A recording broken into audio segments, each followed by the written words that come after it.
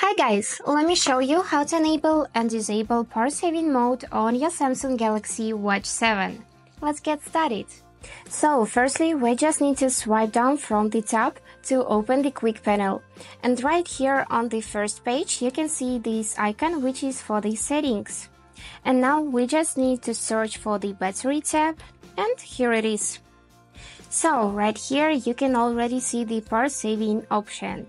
You can enable it so your battery will not drain so quickly, and you can see how much it saves the battery. So with this mode enabled, your watch will last up to 4 days and 22 hours. And also, it disables all of the animation, limits SPU performance, background network usage, location and synchronizing, and also decreases brightness and screen timeout. I also recommend you to turn on this mode throughout the day when you don't use your watch much, because the battery lasts much longer and there is no need for additional charging. And that's it! Now you know how to enable or disable power saving mode on your Samsung Galaxy Watch 7. Hope this video was useful for you. Thank you so much for watching.